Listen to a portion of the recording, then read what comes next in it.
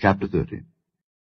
And Hezekiah sent to all Israel and Judah, and wrote letters also to Ephraim and Manasseh, that they should come to the house of the Lord at Jerusalem to keep the Passover unto the Lord God of Israel. For the king had taken counsel, and his princes and all the congregation in Jerusalem, to keep the Passover in the 2nd month.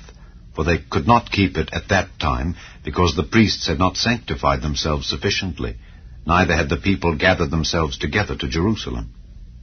And the thing pleased the king and all the congregation. So they established a decree to make proclamation throughout all Israel, from Beersheba even to Dan, that they should come to keep the Passover unto the Lord God of Israel at Jerusalem. For they had not done it of a long time, in such sort as it was written. So the posts went with the letters from the king and his princes throughout all Israel and Judah, and according to the commandment of the king, saying, Ye children of Israel, turn again unto the Lord God of Abraham, Isaac, and Israel, and he will return to the remnant of you that are escaped out of the hand of the kings of Assyria. And be not ye like your fathers and like your brethren, which trespassed against the Lord God of their fathers, who therefore gave them up to desolation, as ye see. Now be ye not stiff-necked as your fathers were, but yield yourselves unto the Lord, and enter into his sanctuary which he hath sanctified forever, and serve the Lord your God, that the fierceness of his wrath may turn away from you. For if ye turn again unto the Lord, your brethren and your children shall find compassion before them that lead them captive, so that they shall come again into this land. For the Lord your God is gracious and merciful, and will not turn away his face from you, if ye return unto him. So the posts passed from city to city through the country of Ephraim and Manasseh, even unto Zebulun. But they laughed them to scorn, and mocked them. Nevertheless, divers of Asher and Manasseh and of Zebulun humbled themselves, and came to Jerusalem. Also in Judah the hand of God was to give them one heart to do the commandment of the king and of the princes by the word of the Lord.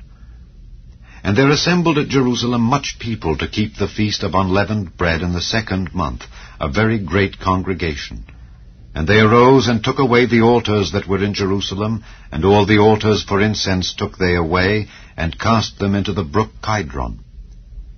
Then they killed the Passover on the 14th day of the 2nd month, and the priests and the Levites were ashamed, and sanctified themselves, and brought in the burnt offerings into the house of the Lord. And they stood in their place after their manner, according to the law of Moses the man of God. The priests sprinkled the blood, which they received of the hand of the Levites. For there were many in the congregation that were not sanctified. Therefore the Levites had the charge of the killing of the Passovers for every one that was not clean, to sanctify them unto the Lord. For a multitude of the people, even many of Ephraim and Manasseh, Issachar and Zebulun, had not cleansed themselves. Yet did they eat the Passover otherwise than it was written. But Hezekiah prayed for them, saying, The good Lord pardon every one that prepareth his heart to seek God, the Lord God of his fathers, though he be not cleansed according to the purification of the sanctuary. And the Lord hearkened to Hezekiah, and healed the people. And the children of Israel that were present at Jerusalem kept the feast of unleavened bread 7 days with great gladness. And the Levites and the priests praised the Lord day by day, singing with loud instruments unto the Lord. And Hezekiah spake comfortably unto all the Levites that taught the good knowledge of the Lord, and they did eat throughout the feast 7 days, offering peace offerings, and making confession to the Lord God of their fathers.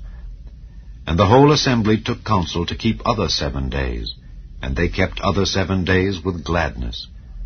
For Hezekiah king of Judah did give to the congregation 1,000 bullocks and 7,000 sheep, and the princes gave to the congregation 1,000 bullocks and 10,000 sheep, and a great number of priests sanctified themselves.